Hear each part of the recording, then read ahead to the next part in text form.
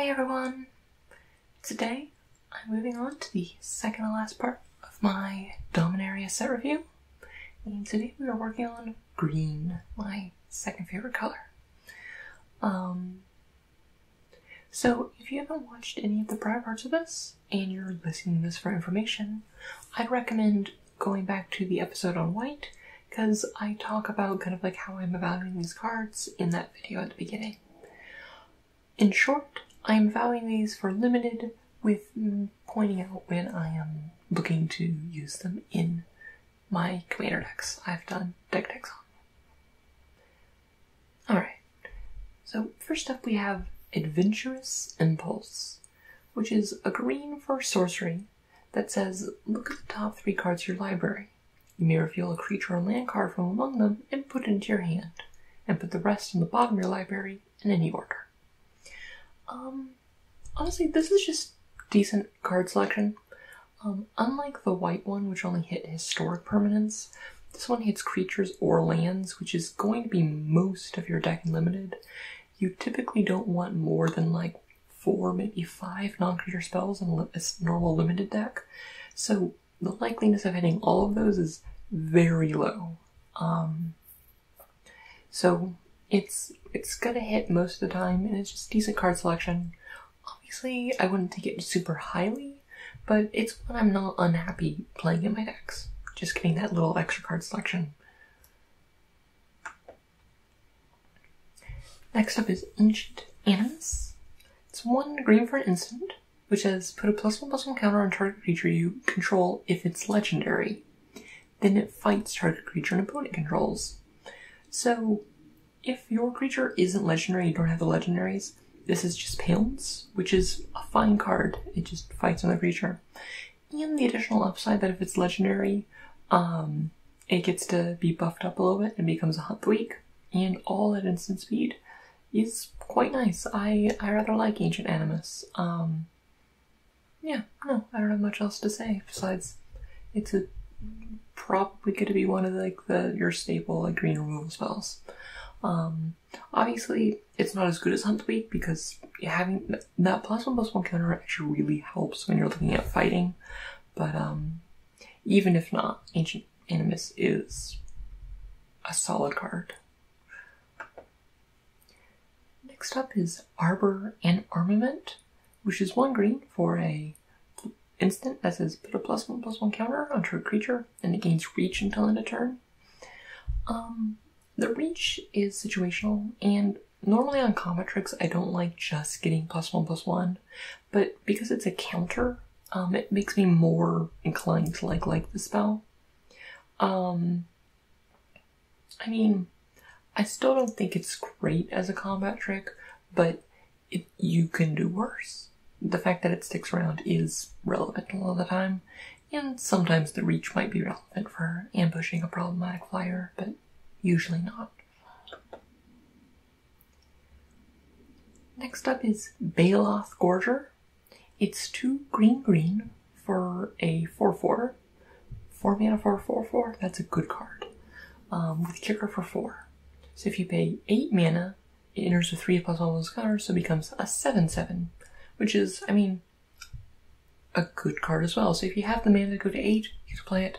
If not, you are more than happy playing 4/4/4/4s. So I like Baloth Gorger a lot. Just a good creature. Next up is Broken Bond for Nissa, which is 1 green for destroy target artifact or enchantment, and then you may put a land card from your hand onto the battlefield. This is just a sideboard card. You're not playing this main deck. Maybe if it's like going late, pick one up for the sideboard. If not, it's not a card you're going to be playing. The land is more of a benefit in this format because you're not going to be guaranteed to have your opponent having enchantments or artifacts. But at the same time, there are a fair number of enchantments with sagas and a fair number of artifacts with the historic theme. I think it's fine. To be picked up in the middle of the pack, but it's a sideboard card. It's a disenchant. Next up is Corrosive Ooze. It's 1 green for 2/2.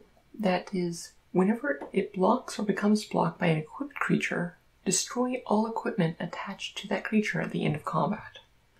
So the baseline it's a 2 for 2, 2 for 2, and that's fine. And if you're playing against that like red-white equipments and auras deck, it can really mess them up and they don't want to attack into you. But if you're not in that, it's a 2 for 2, which is playable but not great. So, I think it's okay. And it's also one that, like, if you can, just have it in the sideboard and bring it out against that. Like, if they have problematic equipment, or I don't say any equipment.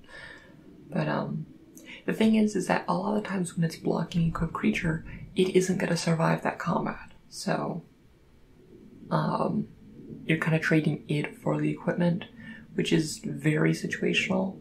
But I mean, it also is a 2/2 body, which other disenchant effects don't have. Next up is Elfhame Druid. It's 1 green for an 0/2 elf with tap, add green, or tap, add green, and spend that mana only to cast kicked spells.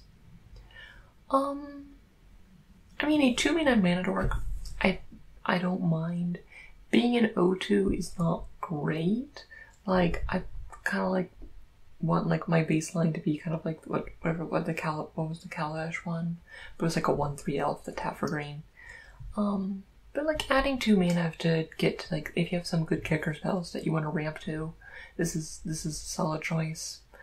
So I'd say if you have stuff to ramp into or kicker spells that you might want to like push and the good kicker stuff, you'd run it.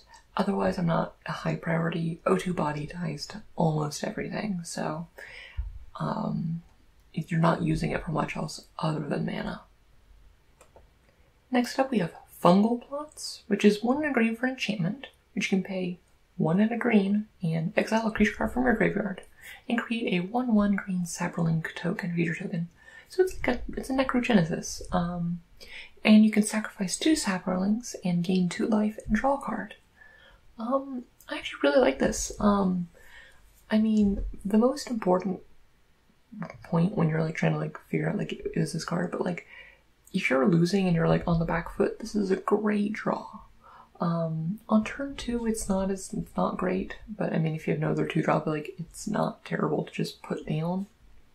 But it allows you to just play out some chump blockers, and then if you want to chump with them, you can sacrifice them to gain life and draw cards and draw into more answers. So, and on the offensive, it just allows you to just churn through your stuff and like turning all of your creatures essentially into, with a little extra mana, into turning into a 1/1, which then can turn into half a card and a life.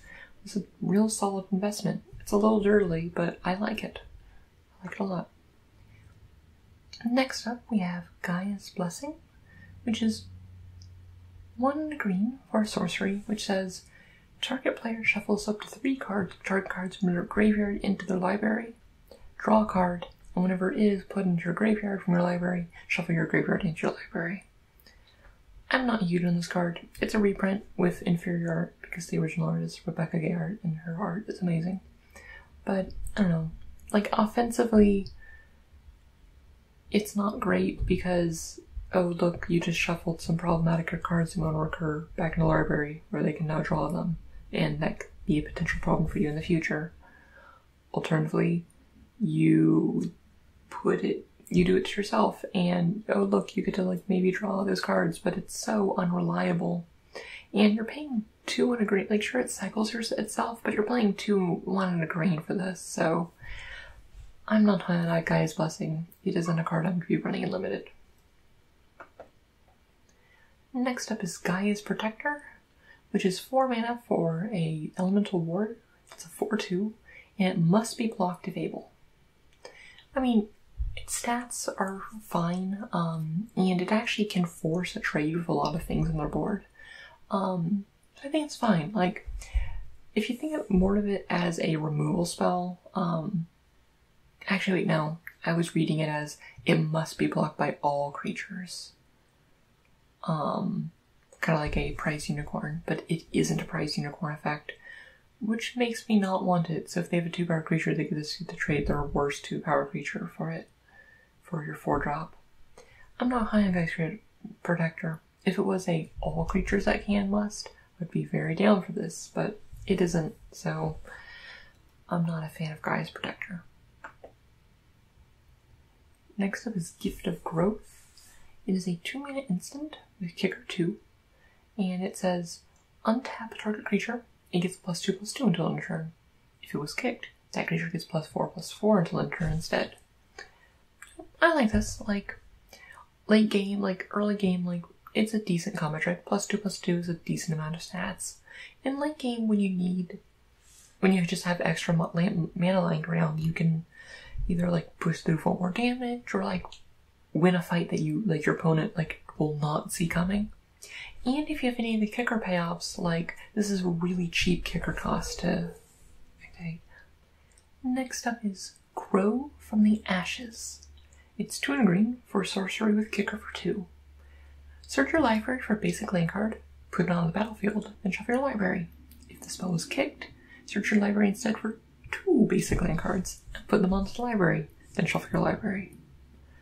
Honestly, limited, I think this is fine. In late game, if nothing else, you get to,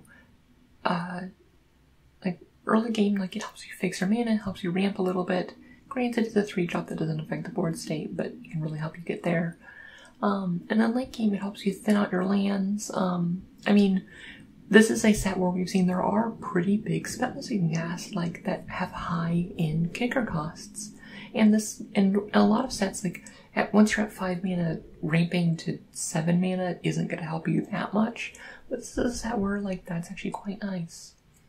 As for EDH, I'm honestly probably going to look to put these into almost any green deck I have. I mean, it's not quite as good as, like, if you compare it to, like, Cultivate, which searches for 2 lands and puts 1 in your hand and 1 in your, into play.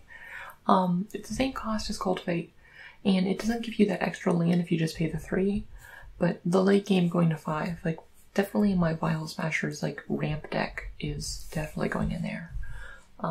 If nothing else, I also just need more green ramp sources. So, it'll be a welcome addition. Next off is Grun, the Lonely King, who is a 6-mana, 5/5/8 warrior with kicker for 3. And if it was kicked, it enters battlefield with 5 +1/+1 counters. So if you pay 9 mana for this, it becomes a 10/10. And whenever it attacks alone, double its power and toughness until end of turn. Grun is a beater. Like, sure, he doesn't get, like, the power boost on the defense, but he's still a 5/5, which is a hard body to get around. And honestly, even without the kicker, attacking as a 10/10 is really great. Yeah, no, he's real solid. I might look at putting him into Warriors, but I mean, Warriors doesn't want to be attacking alone, really, so I may not want Grun to go in there. But, yeah, no. You're a good guy, Grun. And he's also legendary, so that's also relevant. Next up is Kamal's Druidic Vow. Kamal's Druidic Vowel. No, Vow. X green for legendary sorcery, so hard to cast. Look at the top X cards of your library. You may put any number of land and or legendary permanent cards of converted mana cost X or less from among them onto the battlefield. Put the rest into your graveyard. I'm not a fan of this. Largely because, I don't know,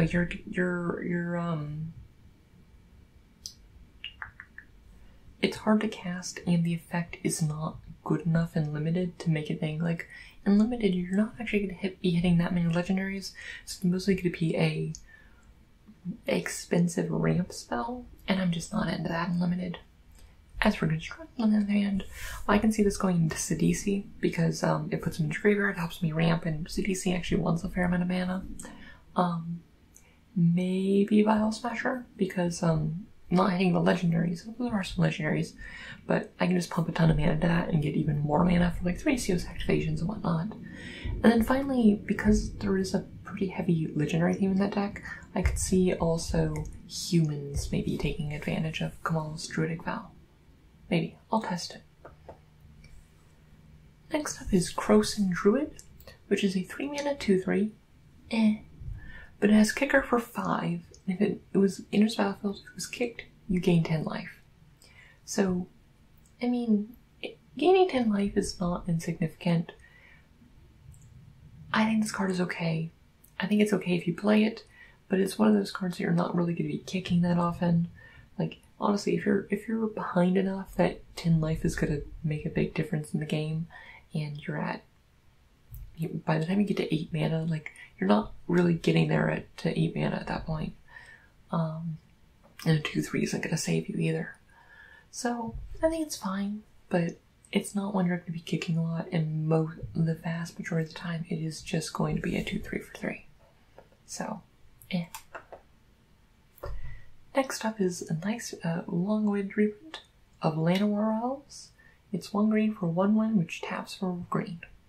This is a good card. Like, normally you don't want to be playing 1-drops unlimited because most 1-drops aren't that good. This is a good 1-drop. It ramps you out quickly. I mean, it has power, so it can turn itself into the red zone and get in when you need to. It trades for X1s, unlike that O2 elf. Llanowar Elves. It's a good card. Next up is Llanowar Envoy, which is a 3-mana, 3/2, which is okay. And you pay 1 green to add 1 mana of any color. So you can pay a green to essentially filter lands. And I think this is fine. Like 3/2 is an okay body, and if you need the fixing, this can do good. Like especially if you want to like splash one of the multicolor uncommon legends and things like that. So I think it's fine, but it's not great. And it gets better if you need that fixing. So yeah. Next up is the Llanowar Scout. It's 1 green for 1/3. And you may tap it and put a land card from your hand onto the battlefield. I'm not as much a fan of this one. Like, 1/3 is a decent body, and the ramp potential is there. And the fact that the ramp you get stays around after it dies is nice. I'm behind. I can get behind Llanowar Scout. Like, if it gives you 1 land forward, that ramped you once, and any more times it's tapping for more, and 1/3 blocks well, so I can get behind Llanowar Scout. Next up is Mammoth Spider, which is a 5-mana 3/5 reach. I think this is a solid card. I mean, 3/5 is a hard body to get around. That is a body, even if it's a little expensive at 5, and with reach that blocks any flyers. And we saw like in blue, there's a fair few of like actually really good flyers. That green, you probably want to make sure you have those contingencies ready to go. So I like Mammoth Spider. It also the whatever it's called, the new pounce. It pounces very well. Next up is Marwyn the Nurturer, which is 2 green for a 1/1, a legendary elf druid.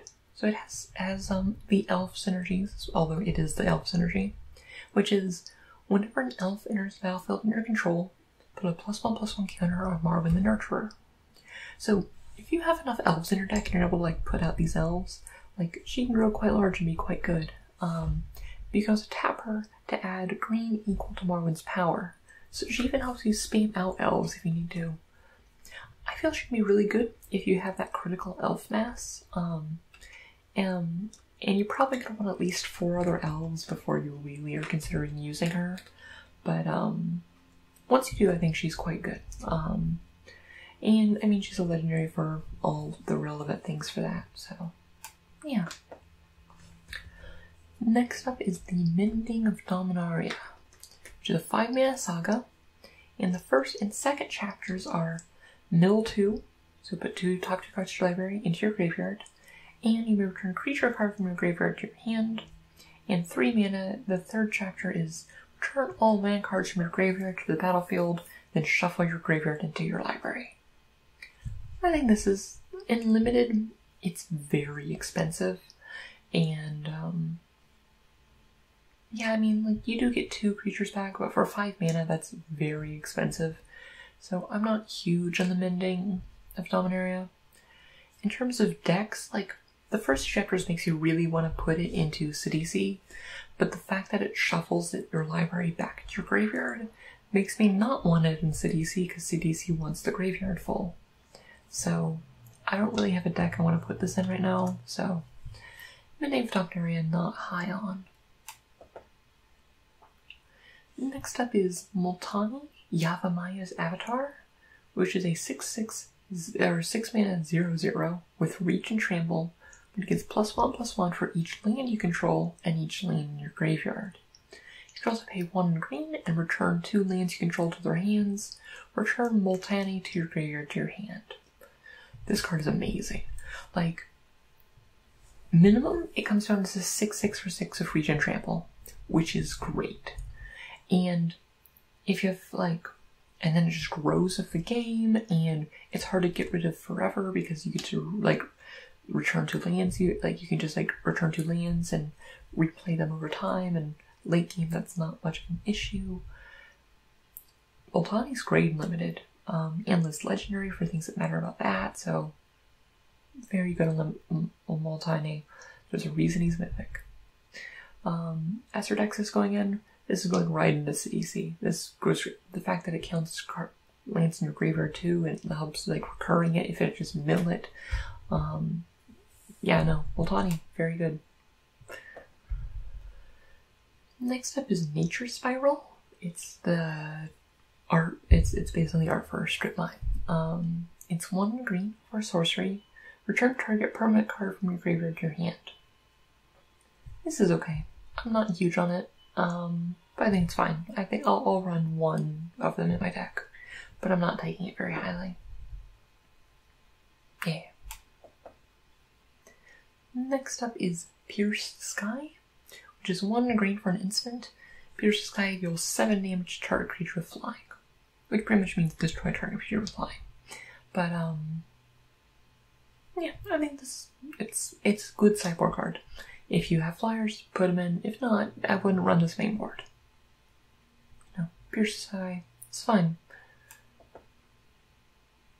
Next up is Primordial Worm, which is a 6 mana 7/6. I think that's fine. Like, obviously it doesn't have trample or any sort of evasion, but I mean, you're getting your money's worth for the mana you're putting in, and for like a common 6-drop, I'm happy with this. Obviously you don't want more than a few 6-drops. Although, as we've seen, Ramp is a decent archetype in green, so the Sonic, you could probably afford running a few more than you would normally, but yeah, no, it's just a solid body. Next up is Saproling Migration. It's 1 green for a sorcery of Kicker, and you get to create 2 1/1 green Saproling tokens. That alone gets you 2/2 worth of power across 2 creatures. I get behind that. And use Kicker for 4. If you make Kick It for 6 mana, you get to 4 of these tokens. I think this is really great. We also have like a lot. There's Saplings are a relevant creature type. There's like lots of stuff you can do with that. So yeah, no, I'm happy with Saproling Migration. It's a decent card. It helps you really go wide and pop out the board, and yeah. Next up is the Song of Freyalise. It's 1 green for an saga, which says, until your next turn, creatures you control get tap, add 1 mana of any color. And the third chapter is, put a +1/+1 counter on each creature you control, and then those creatures get Vigilance, Trample, and Indestructible until end turn. I think this is solid. Like, the first 2 that you play this, like, you probably want to be playing this about, like, turn 4 or so, and over the next, like, 2 turns, you, like, ramp out a bunch of stuff, and, get a wide creatures. And then on the 3rd turn, you get to buff your team and kind of like do a fair bit of damage with that. Do I think it's great? No. Would I run more than 1? Probably not. But I think it's fine. I think Song of Freyalise is a neat card. And yeah. Also, I love the depiction of Freyalise in that card, even if Freyalise was not great. Next up is Spore Swarm, which is 4 mana for an instant, which just says create 3 Saprolings. I think this is fine. Like, instant speed, 3/3 flash is fine across 3 creatures. Obviously it gets better if you have any of the Saproling panels, but yeah, I think it's fine. Next up is Spore Crown Thaliad, which is 1 green for fungus. That's 2/2. That says each other creature you control that's a fungus or a sapling gets +1/+1. This is great. Like, this is one of those sapling playoffs. We've said there's a way to make lots of saplings. It's to double the power in that. There's a fair few fungus in the set too. This is a great card. I think it's one of those cards, Lords, that you can pick. Like, Lords in general are good if you can make them work, but this is a Lord for a type of creature that makes tons of that creature, which makes it an amazing Lord. I honestly think this is pack 1 pick 1-able. And especially because if you get this early on, you get to like prioritize all those sapling cards, and yeah, no. Great card. I love Spore Crown Thaliad. It's a good card. Next up is the greens triple color card, and that's Steel Leaf Champion, which is green for an Elf Knight, which says it's a 5/4 for 3 that cannot be blocked by creatures of power 2 or less. This is a great card. This is an amazing card, and green has the easiest time playing this. You just go turn 1 Llanowar Elf, turn 2 Steel Leaf Champion, yeah, no, it's a good card. The stats speak for yourself, and the fact that it also has evasion on top of that is just icing on the cake. So, Steel Leaf Champion, great card. Kind of wants me want to play like mono green Stompy in Standard. Next up is Sylvan Awakening, which is 2 and green for sorcery. Until the end of turn, all lands you control become 2/2 elemental creatures with reach, indestructible, and haste. They're still lands. I actually don't know about this. Like, on one hand, I wish it untapped the lands that it made, so it's pretty much you can attack with all but 3 of your lands, which, I mean, late game, if you have like 6, 7 lands out, you get to attack with like 3 2/2 indestructibles, or 4 2/2 indestructibles. At the same time, I'm not great on these. And I mean, like, you can also hold them back to, like, block, but you don't really want to be doing that. I'm not huge on this card. I might consider testing it in Vial Smasher because it gets a ton of lands out, and that can be a good damage swing, but I'm not big on Sylvan Awakening myself. Next up is we're back on dinosaurs. Dinosaurs will never go away. Dinosaurs are awesome. But it's Territorial Allosaurus, which is a 4-mana 5/5. I am already behind this. That's great stats. Honestly, they've been really pushing creature stats lately. But kicker for 3. So for 7 mana, when it enters battlefield, you get to fight another creature. This is a great card. Its stats alone are great, and if you get it, and it fights really well, and if you can get to that 7, you just get to eat something a lot of the times, and go Dino go. Good job, Territorial Allosaurus. You're a good card. Next up is Thorn Elemental, which is a 7-mana 7/7, and you may have Thorn Elemental assign its combat damage as if it weren't blocked. So, I believe what this means, I haven't checked the judge rulings, but essentially, you can, like, put the stuff in front of it, it will still do 7 damage to you. This is, like, super trample. So, this is a great card. Like, a 7/7 trample would be good. This is 7/7 super trample that can just push through 7 damage when you need to, if you don't care about blocking all of their legions they put in front of you. Like, unless they have a removal spell, which is probably gonna have to be a destroy target creature spell, this is at least a 7 damage to the face. So, I am all about this Thorn Elemental. It's a beating. And obviously, like, 7 mana is a lot, but green does have a fair few good ramp sources, so.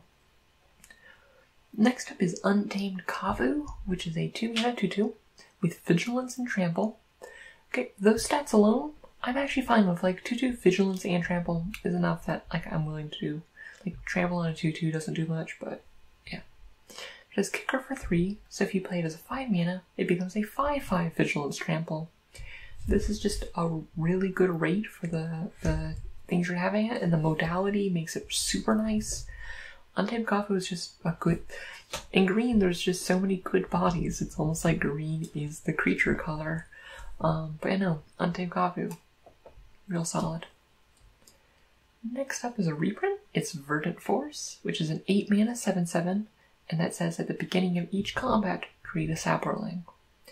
If you have the ramp, you do need a little bit of ramp to get to 8 mana and to reliably get there, but if you do, this is kind of like it's Thundershoot Dryad combined with a 7/7, which is hard to, like, unlike Thundershoot Dryad, which, like, sure, it had the Anthem effect too and, like, whatnot, but it was a 2/2 and could easily be moment craving.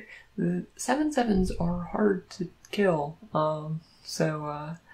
yeah, no, Verdant Force, if you, I want to have, like, at least, like, probably a couple, like, ramp cards, be it, like, one of the elves or the 3 mana, like, search for land card set. I mean, Verdant Force is a solid card if you have the support for it.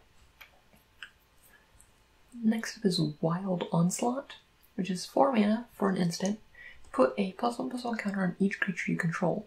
But it also has Kicker for 4, so for 8 mana, you get to put 2 +1/+1 counters on each creature you control. I think this is fine. I mean, as both like a combat trick and kind of like an overrun-esque effect, especially if you're playing that Saproling deck, this can add so much power to the board and kind of like cause a lot of problems, so I'm fine with this. Like, I'm not super high on it, and you don't want to run more than one, but I think it's okay. Next up is Yavimaya Safford, which is a 3 mana 2/2, and when it enters the battlefield, make a 1/1. Reminds me of Jungleborn Pioneer. But yeah, it makes 3/3 powers of toughness of 2 creatures with, like, it makes a Saproling, which is relevant, and yeah. I think this is fine. It's a fine 3-drop. And yeah, well, that is all of green for us. So, later on today, you're going to actually get 2 videos, because there's the gold artifacts and lands video, which I'll probably record, like, right now. So, I'll talk to you all later. I hope you enjoyed this video. And as always, if you disagree with any of my assessments of these cards, let me know. I want to get better at this too. So, I hope you're enjoying the series. So, I will talk to you all later. Alright.